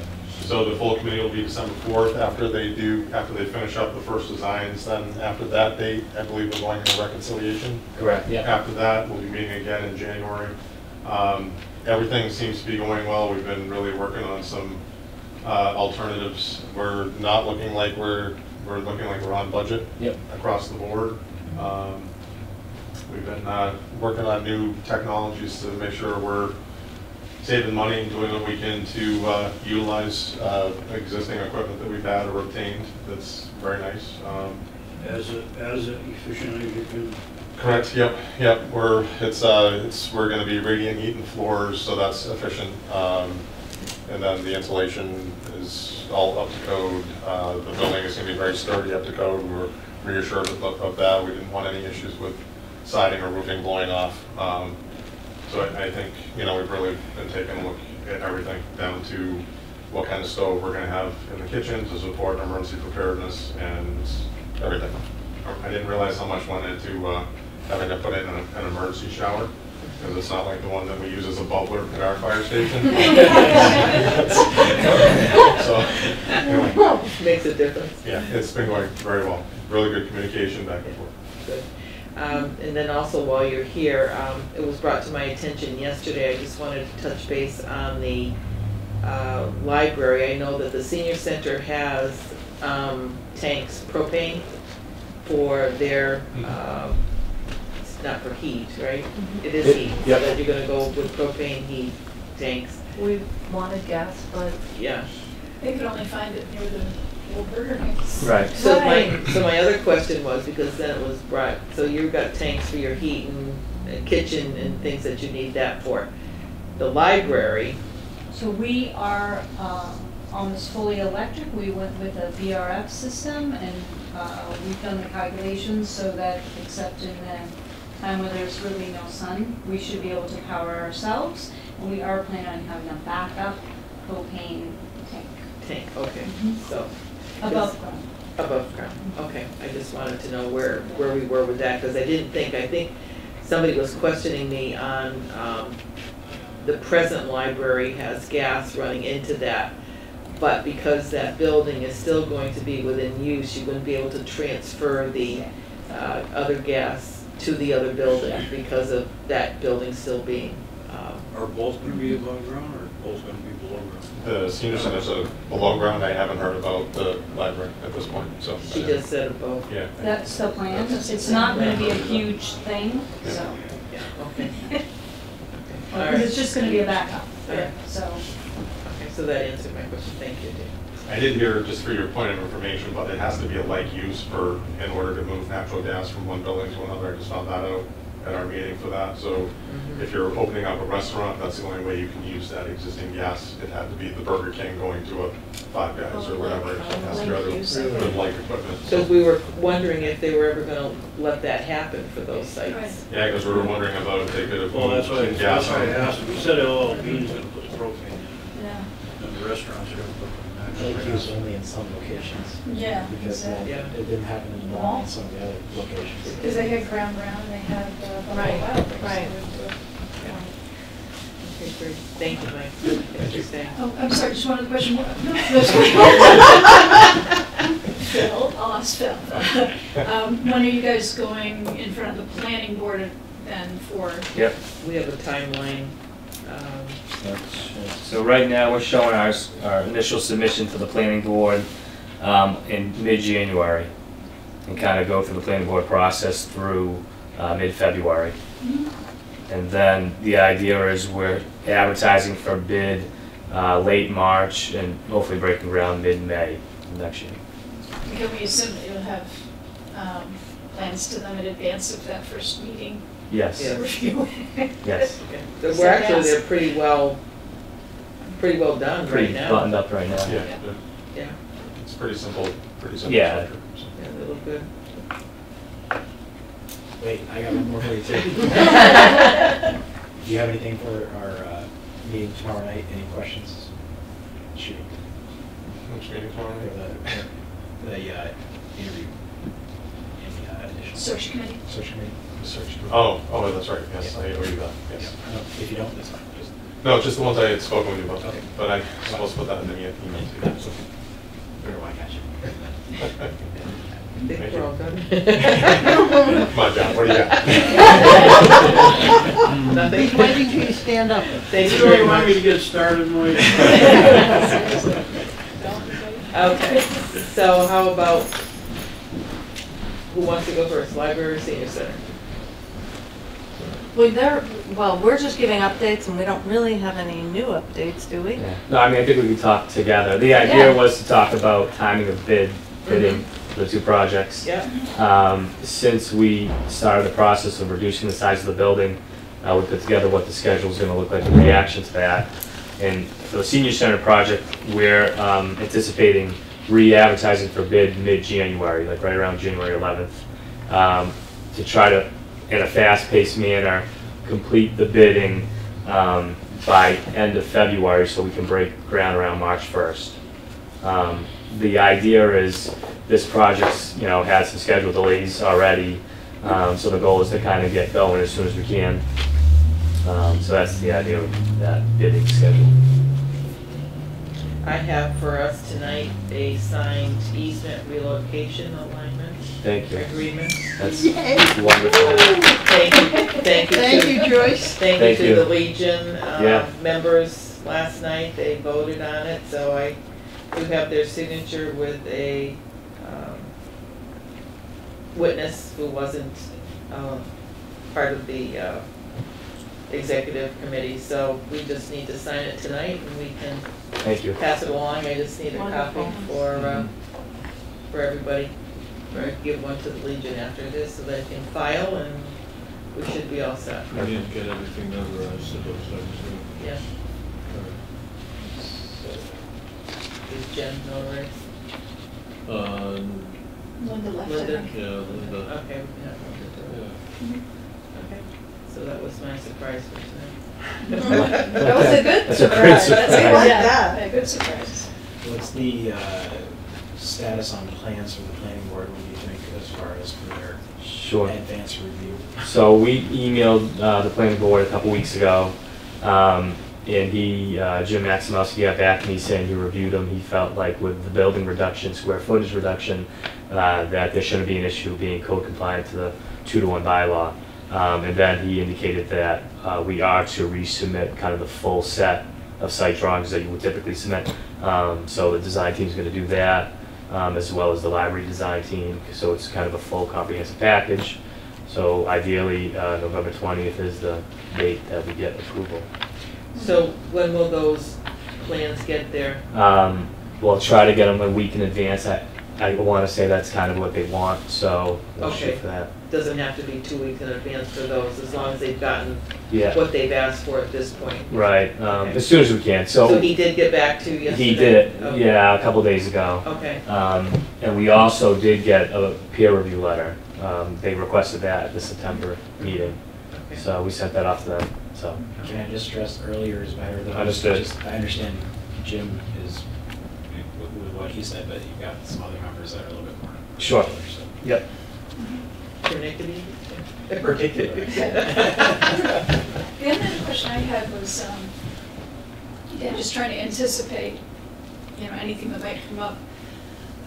I'm just a little bit worried about the fact that our DPW director who signed off on the prior plan isn't with us any longer. So any concerns at all about the redesign and questions coming up about snow removal and all of that again, or do you feel like?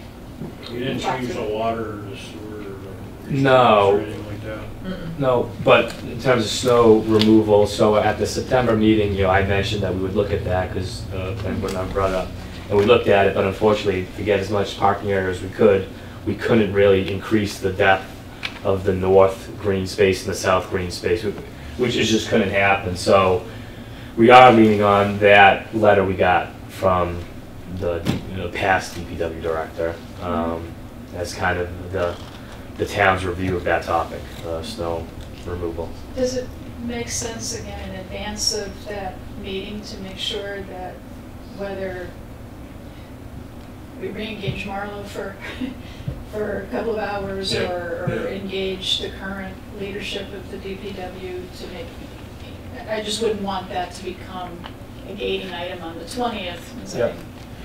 What about sending just a request down to Sharon and Billy that, just to make sure that they still concur with Marlo's opinion on the old site plan? Sure. Not to necessarily render a new opinion, but just to make sure they don't see any issues, and that way we're covered better. So they're at DPW, Sharon and Billy? Sharon, yeah. Thank you. Bill Kelly and Sharon. Yeah. Gifford. Sharon, 2 hours. Sharon, 2 hours. The gist of just to, in case anybody here didn't remember, the gist of what Marla Warner had said was that that's operational. Right. And that they would handle it like they handle all the other operations. Right. Well, he thought it was no issue whatsoever. Right? I just want to make sure that that's right. Still Yeah.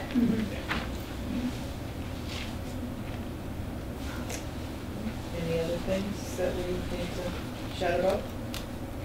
Good. So we're just planning, the library's planning on coming back next week when your financial consultant is here to talk about the loans. So this way, so we're just kind of waiting. We're done with our design development phase, and we don't know whether or not we should be preparing construction documents to go out to bid, or if we're sort of going into a waiting mode. So we just need a little direction from there, especially so we can tell our architect and our OPM, who could probably find other things to do for 59 weeks rather than nothing. So, so we're at that point. There's not tons we can do. We're getting our more finalized cost estimate, but after that, we're sort of in waiting mode. So hopefully we'll get some good information next week.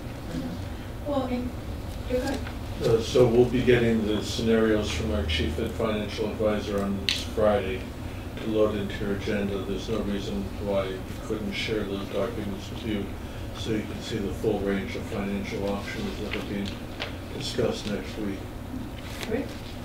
So I just want to make sure the financial, the funding component of this, if we're to alter the schedules, certainly a critical piece of all of this, but it's not the only piece. And I think that the document, Allison, that you had provided previously had some just basic bulleted pros and cons about the projects coming more into alignment from a timing standpoint. But I just want to make sure that we're going to have time. I think the focus next week is clearly going to be on David Eisenthal's presentation with Linda and how that would all work. But we're going to want to have sufficient time to talk about swing space and talk about project management, the impact on the bidding process, because in speaking with DA Sullivan and Colliers, there's a possibility that if the projects go into overlap mode, if I can put it that way, rather than linear mode, then you may wind up with somebody bidding on both projects. So there are significant impacts to whatever decision the select board makes, and there are significant consequence. So, and I know we're going to get tight in December, so I just want to make sure we'll be able to carve out enough time after next week's meeting to put another meeting on the agenda to have everybody here to vet that before we just go with it. Can we start at 6 on one of our meetings and just have the library and the senior center committee do it? Because that or we tried our meeting and just dedicate an hour to it or something? What are you talking about? Linda already said it really doesn't matter when we borrow money. I mean, you guys went through that with Eisenthal anyway. Well, it's the shape of the borrowing, Yeah. which is concerning, because you're beginning to push up against that $10 million area, which changes some of the complexion of what we need to be talking about. Starting at 6 next week would be a very good idea, because you have a lot on your agenda. And then, I guess it's going to be a lot to digest, and we're probably going to want to carve out additional time in the December meeting to make the kind of the final recommendation too.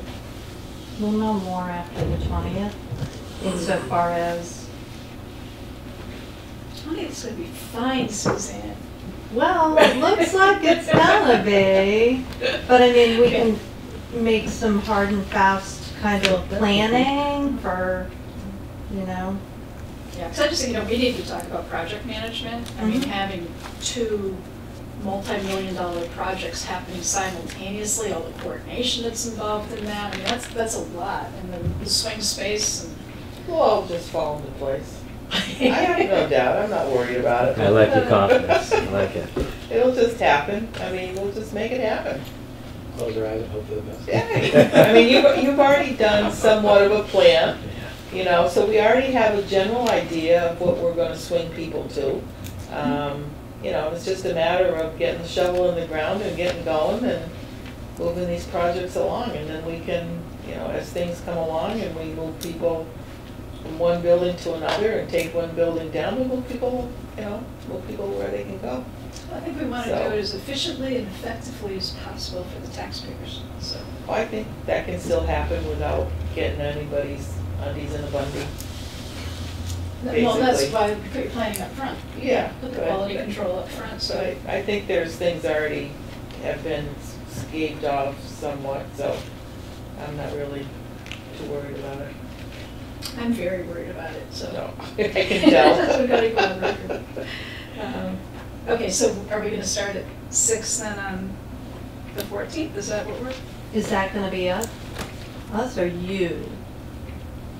Well, I think in order for us to have any sort of effective conversation, we're gonna want, and I'm sure the municipal building committee is gonna wanna be here too, you know, the usual interested parties. But the early focus will be on the new buildings and the financing and the scheduling. It'll be this, after that meeting that she wants to have at 6 o'clock of everybody ahead of time, so, you know. Yeah, you've got a couple of public hearings at 7:15 and 7:30. They won't take long, but you hate to interrupt a sustained conversation in order to talk about something completely different. You've got, I think an hour at least. yeah, you need at least an hour to talk about this. So that's fine, 6 o'clock's fine next week. Yeah, I don't wanna be the only one here. If you guys are, you wanna wing it, if you wanna wing it, and that. 6:30. 6:30? You're really pushing it with 6 o'clock here now. Do you want me to do that? Yeah. Are we doing 6:30 or 6? Can you make 6? Yeah, I mean, I'll try. Okay. I'll be my normally fashionably late. Or basically just on time, which is fine. Flying by the seat of my pants, it's okay. Well, my husband took it. All right, so you want us to put out the alert to the municipal building committee? Sure. And Allison, will Maybe you notify Linda the too. library? Yes. Well, Linda's gonna be here anyway Oh. for the next leg of it. Yeah, but for 6 o'clock. Yes, notice at 6. Yeah, In case she's got input on finances. she just won't go home that night, that's all. You can stay right through Stay the right next day. Sleep over. Okay, we can do that. Because we love meeting without you all. Yes, sweetie. See, that's another benefit of just getting all this quickly, the sooner you can be done with meeting with all of us. That's okay. What will we do anyway? It's gonna be your I'm sure Christmas you'd find present. something. No more meetings. Really? I doubt that. Not after 30 years, I don't think so. She knows better. But I would like to change the date in December if we could. I'd like to move our select board meeting to the 12th instead of the 19th.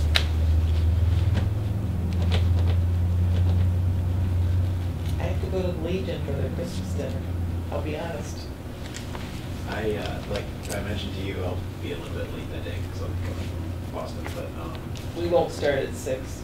that's good because I definitely won't make it. This is less than 12. I guess we're doing the 5th and the 12th. Yeah, would that be okay? Okay, baby. I told you, I just block them all out and we can see what happens. Is that okay with you, Jen? Sure. And then while we're talking about meeting dates, can I ask that we set them for January while we're here? So that way we can, Yeah, I don't have a calendar, but that's okay. I don't think we have anything. Don't you have like one of those little ones that shows the next one? I do have that. Yeah. I actually wrote out some suggested, let's see if I can find the right meeting that we talked So there are about. 5 Wednesdays in January, the 2nd, 9th, 16th, 23rd, and 30th. No, 2, 9, 16. Yes. January 2nd. 2nd, 9, 16, 23, and 30. I think the 2nd is out because there's people still coming back from holidays and whatnot. Okay, so I want to do 9 and 23. Does that look good to you? 9, 16, 23. When are we going, when is the MMA meeting? MMA is going to be the 18th and 19th. Okay, so that works. So 9 and 23. Did you say 16 too, or? No. Okay, so 9. Well, because we want, if we're gonna go to Boston for that MMA meeting. She was going to see us twice in 1 week is what she's saying.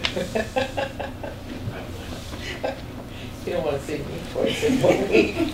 Let's be truthful. Well, that's right, they haven't heard all of the stories.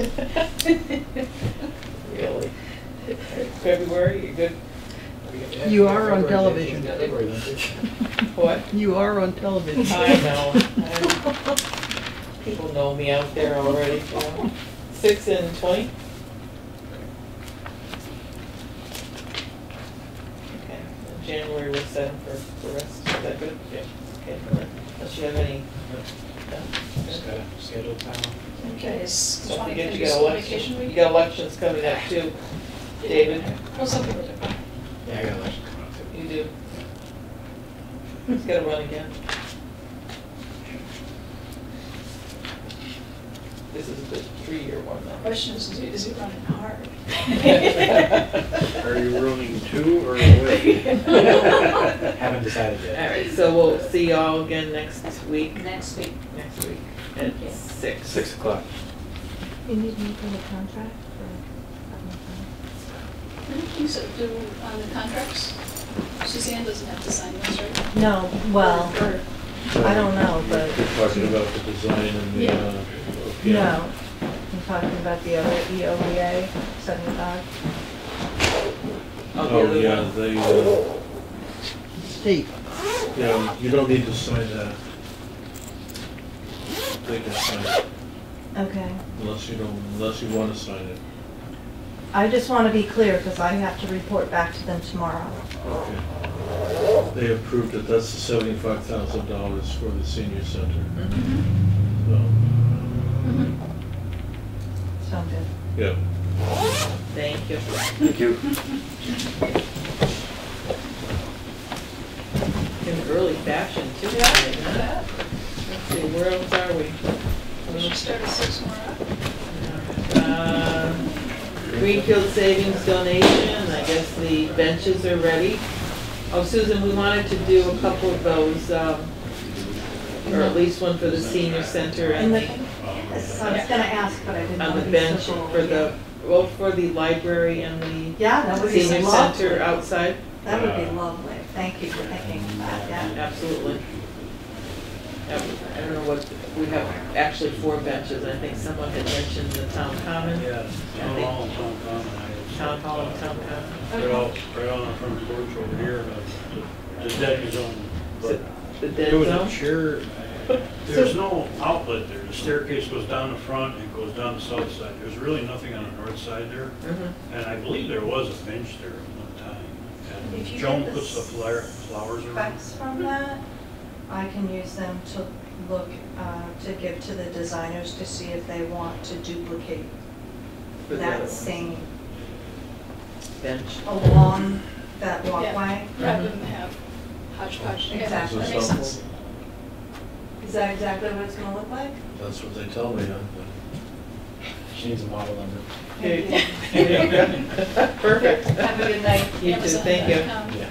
Should probably- So, can we send a thank you to Greenfield Savings for the Yeah. donation, please? Thank you.